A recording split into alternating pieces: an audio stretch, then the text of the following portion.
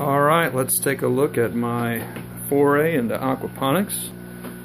So this is a grow room I set up in the basement.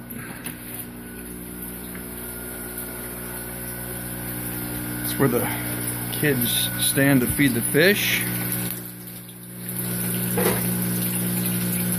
About 35 tilapia.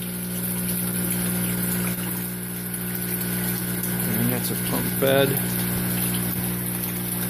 Come to the media bed that dumps out into the fish tank. See underneath there? Got some leafy greens growing up here. A bunch of kale. Okra. And then on the other side it flows out of the fish tank. And then it feeds the modules that you see here.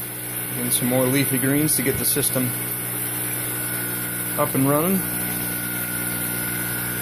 And the last two modules on this side. Those are PAR 420s. I've been very happy with Inda-Gro. And then there's a pump that basically pumps it right back into the system. So that is the home system.